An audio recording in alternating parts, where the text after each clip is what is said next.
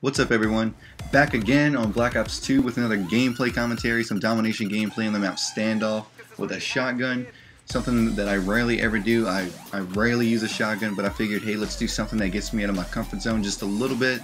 And in the end, I ended up doing relatively well. So if you want to witness me going chicken noodle soup with a shotgun, feel free. But today we're talking about next-gen consoles, next-gen games, and what you guys can expect to see from me as far as next-gen goes. Because I'm pretty sure that I've yet to share with you what you know, like my plans are as far as like next gen goes.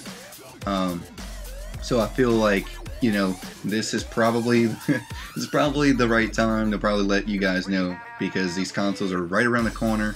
We can expect them in the coming months, and I think it's in November, I think they release. So so far I have the Xbox One pre-ordered. I just went to GameStop a few weeks ago and put $100 down on it. I am gonna get the PS4 as well.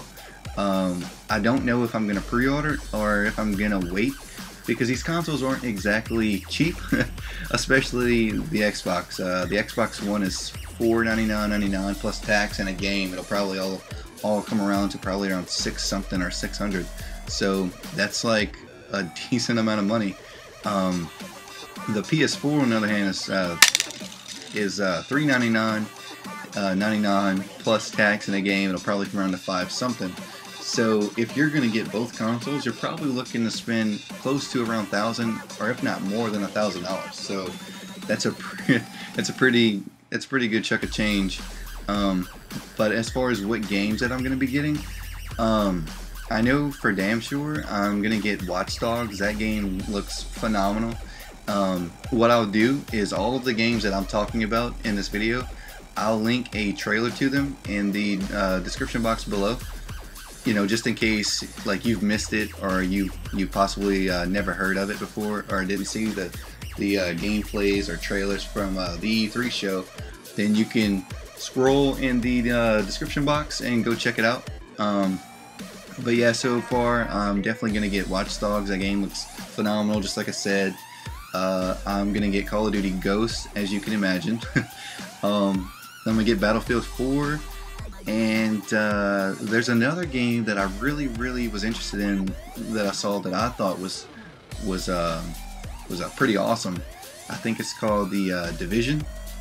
I think that's the name of it, The Division. It looked pretty awesome to me. I'll probably Google it after this video and go see exactly what it's all about, and I'll put a trailer for that video too. What else did I want to get? Oh, Titanfall. That game looked pretty good. That game is made by the creators of Call of Duty. So the guys that initially made Call of Duty franchise, like, they're making this game. And I can't really describe it to you other than it's like you walking around in like mech suits, but like a Call of Duty type style thing, but it's like only online. So I think that'll be kind of interesting to have on here. And I'm gonna get the Elder Scrolls Online. I do like RPG games, even though I don't really put them on my channel like ever. But I do love Skyrim. Skyrim is one of my favorite RPG games ever, and I love the Fallout series.